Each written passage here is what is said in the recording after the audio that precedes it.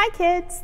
I'm so glad you could join me for our holiday story time as we start reading our story, Tales from the Manger.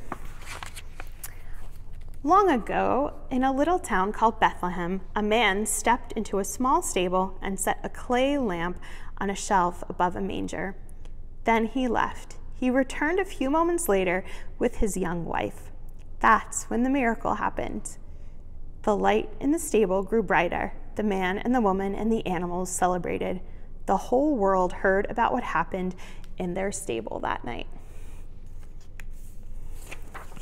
Chapter 1. Mary and Martha Mouse. Two mice scurried from the shadows and stepped into the ring of yellow light from the lamp. They were the first to see, the first to know, and they ran to tell everyone.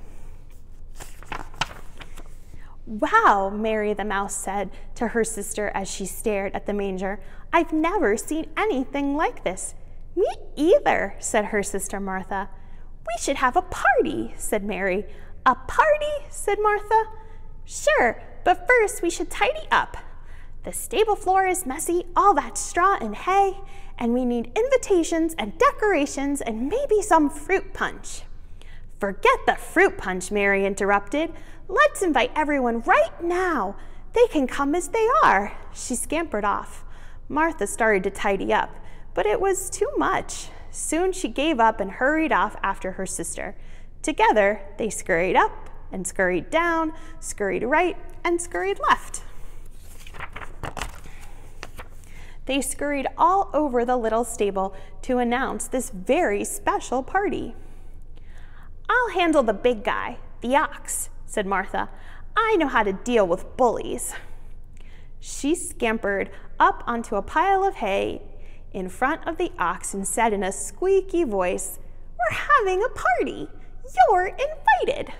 The ox bellowed, "Get out of here and stop walking on my dinner."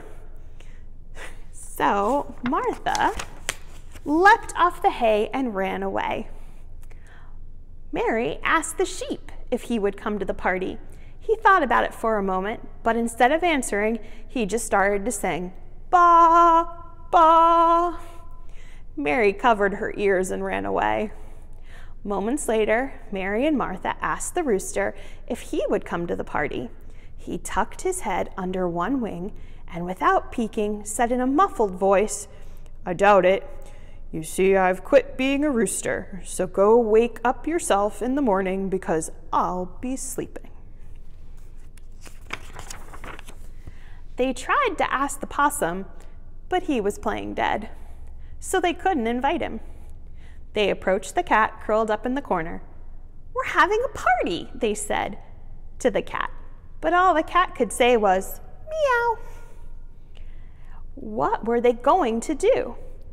How could they convince everyone that something humongous had happened right there in that smelly little stable, and it was time to celebrate?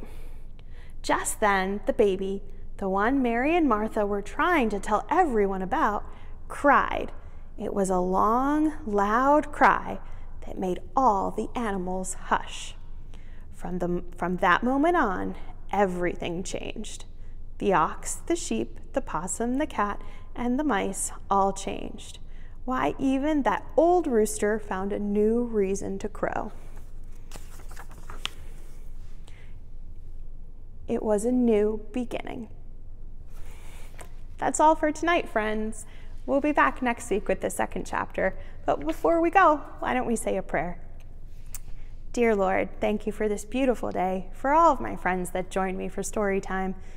We just ask your blessing on the days that come as we remember Christmas and that special moment that happened in that stable. In Jesus' name I pray, amen. I hope you have a good night, friends, and have a good week. Bye.